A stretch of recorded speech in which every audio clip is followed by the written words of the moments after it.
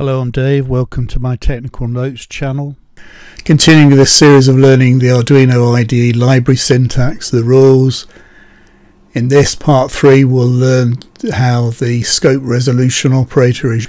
In this example I'm going to define 3 variables, each called temperature. So to begin with, one is defined in the class float temperature equals 33.8.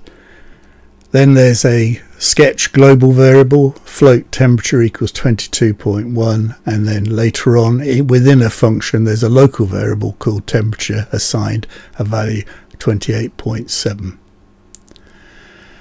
So how do we use the scope resolution operator? Well, in the function read temperature we can print the local variable as normal. It will print 28.7.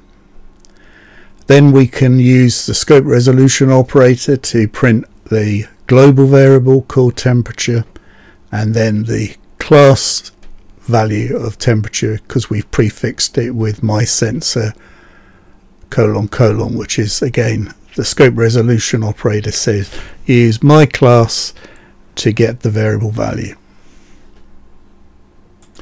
When we include a library, mySensor.h in this example, what that does is to include the class definition.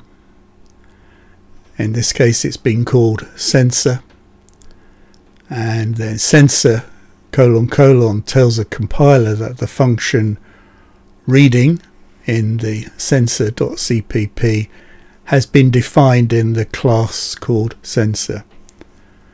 So I'm trying to depict there how the H file links to the CPP file, so that when it comes to usage in your sketch, prefixing with the class name or class name with : if it's used in the scope resolution context, helps define where that value is defined itself.